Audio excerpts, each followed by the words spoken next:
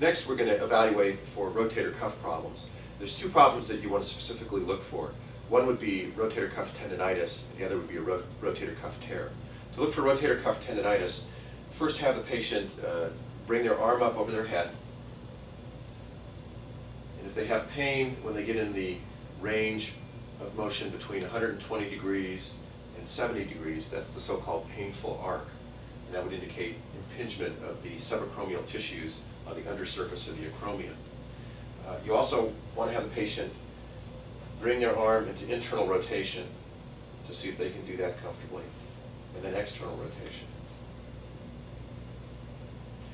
You also want to look for symmetry to make sure that the arms can externally rotate to the same degree.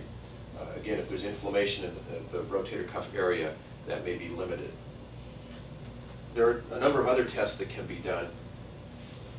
Near's test, you bring the arm up and then rotate it.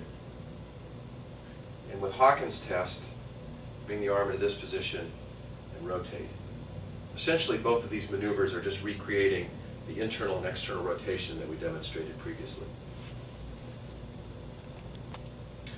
This patient's now going to demonstrate what it may look like if there's a decrease in range of motion one side to the other as you do the maneuver. In checking for a rotator cuff tear, you want to bring the arm up so that you're 90 degrees abducted and 30 degrees forward flexed with the thumb down. This is the position where you're stressing the supraspinatus muscle the most, and you want to push down, and if you can't overcome the force of their resistance, then it's unlikely they have a rotator cuff tear. The patient's now going to demonstrate what it might look like if somebody had a partial rotator cuff tear.